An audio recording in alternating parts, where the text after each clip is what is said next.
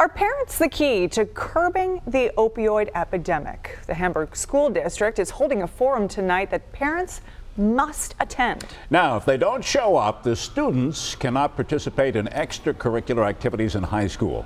One mother who lost her son to addiction tells 7 Eyewitness News reporter Ed Reilly tonight that these forums should become standard now for all school districts. Right now, our kids are dying.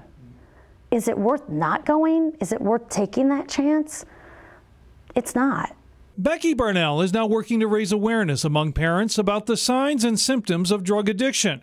For Becky, it is a subject that touches her heart because her 23-year-old son Colton died last June from complications caused by a 10-year addiction that started with pot and alcohol, progressed to pain pills, and ended with heroin. He would be clean, and then he'd relapse, and he would be clean, and then he'd relapse. He hated it.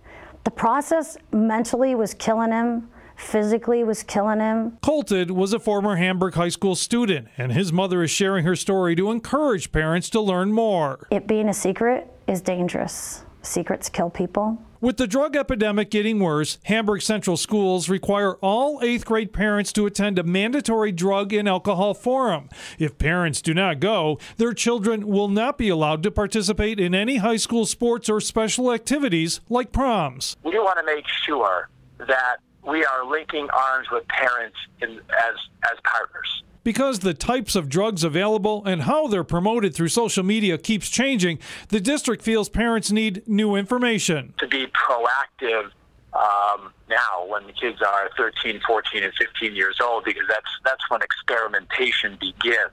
There are some who oppose the mandatory aspect, but this heartbroken mother cautions them. They could be saving their own child's life someday and they don't even realize it. A mandatory drug and alcohol parent forum is being held tonight at the high school, with another one scheduled for August. In Hamburg, Ed Reilly, 7 Eyewitness News.